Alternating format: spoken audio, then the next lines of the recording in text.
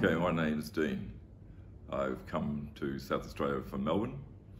I learned about Peter's work and course 2019, but that epidemic, all that stuff got in the way, and when I learnt recently that there was a retreat, I knew I had to come.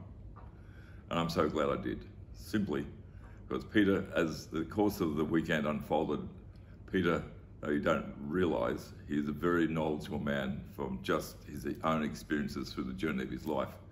And so you're talking to a very wise man who actually unpacks it into very small, easy to digest modules.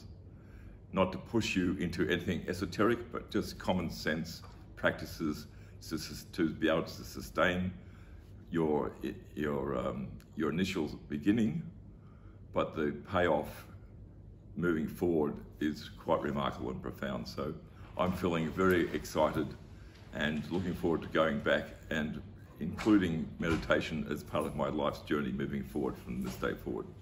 I knew in my heart of hearts that I wanted to start this journey, as I said a few years ago, but I also knew that I could not start authentically without actually being in Peter's presence and just learning from the master, as this old saying would go, to embed it. So now that flame has been lit and I'm excited to move forward. Pay it forward has always been part of my expression in picking something up and moving it forward and contributing. So now I'm even more excited that I have another skill to be able to do that in life. So bless you, Peter, and thank you.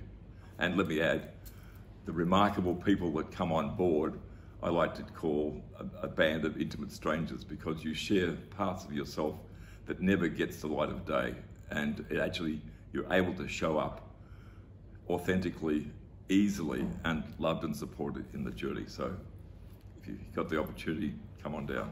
Thank you.